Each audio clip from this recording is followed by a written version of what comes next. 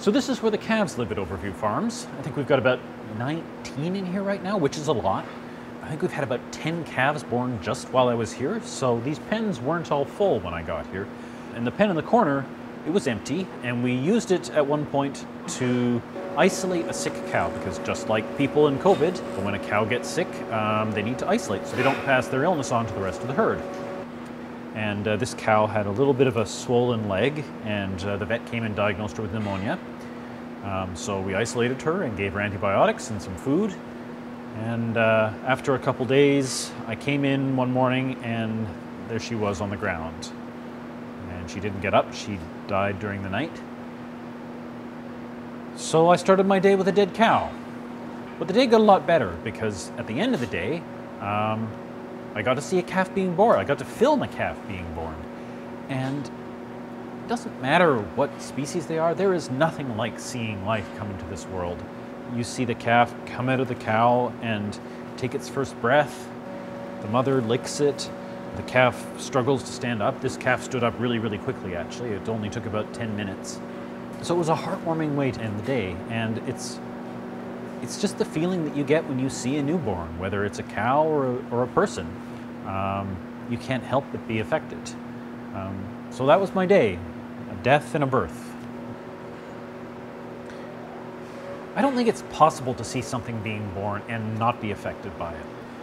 And that was true with me and this calf.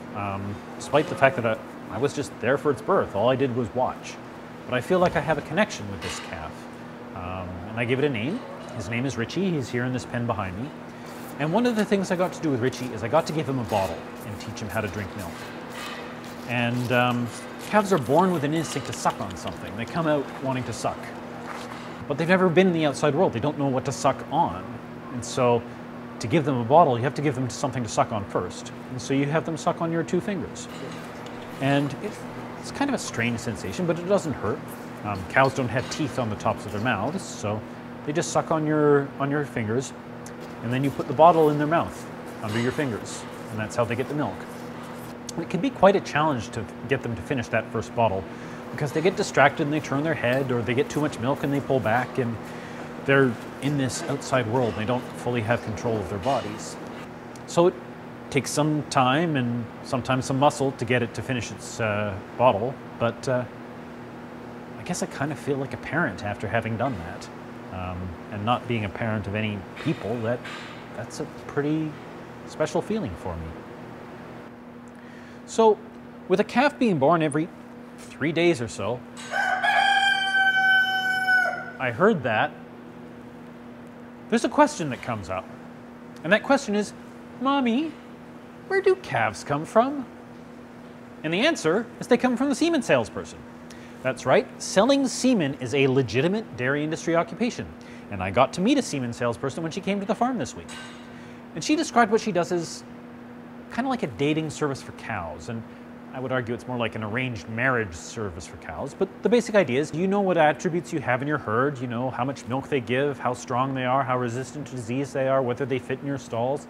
And she knows what the attributes of the bulls that produce the semen. And so you figure out what attributes you're missing in your herd, and you try and buy semen that has those attributes. And so by the end of the visit, Robert bought, let's say, 25 doses of semen, which if things go really, really well, will produce 25 new calves. So now you know where calves come from. And I'll be back next week with more life and death tales from the farm. You can catch that by subscribing to the YouTube channel. You can get a bigger picture by following the documentary that I'm making at thehandsthatfeedus.ca, or you can follow me on Facebook and Instagram. And I'll see you next week.